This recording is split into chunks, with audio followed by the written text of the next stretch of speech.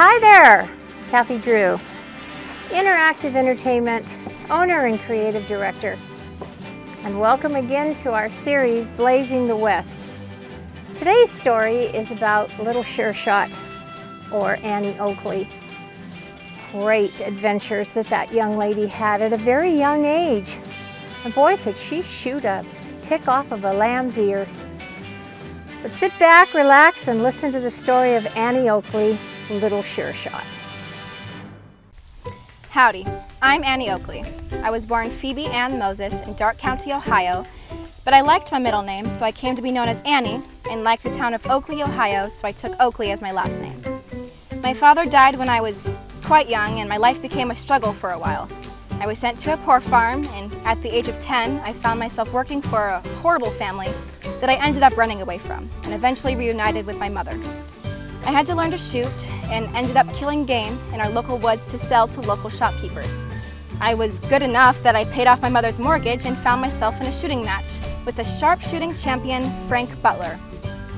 Well, I guess outmatching him led to a romance, and when I was 16, we got married. But just for the record, a girl with a husband can be limited to what she can do, but a girl with a rifle ain't got that problem. I toured with Frank for a few years and kept my sharpshooting skills sharp. In 1884, in St. Paul, Minnesota, I met an amazing person named Sitting Bull, and we became fast, lifetime friends. He called me Watanya Cecilia, which meant Little SureShot.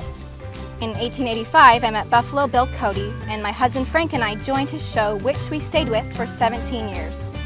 I loved entertaining the crowds, and was truly blessed in 1887 to meet Queen Victoria of England.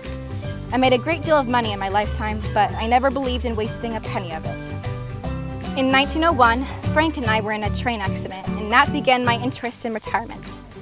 I took to the stage for a short time and had a terrible argument with Mr. William Randolph Hearst, but I won and eventually got to settle down with my beloved Frank in 1913 in Maryland. I lived a fabulous life and met some incredible people who were friends and mentors. On November 3rd, 1926, I passed away peacefully, and my beloved Frank joined me 18 days later. When a man shoots his gun with great aim, they call him a sharpshooter. They called me a trick shooter. I don't like that much. I'm Annie Oakley, Little SureShot, the first female superstar in a male-dominated profession. Hi, I'm Timley Gomes, and I portray Annie Oakley with Interactive Entertainment. I look forward to seeing you in our travels and telling you more about Annie's story. You can find out more about our shows by following us on Facebook or Instagram. Thanks for listening to Annie's story.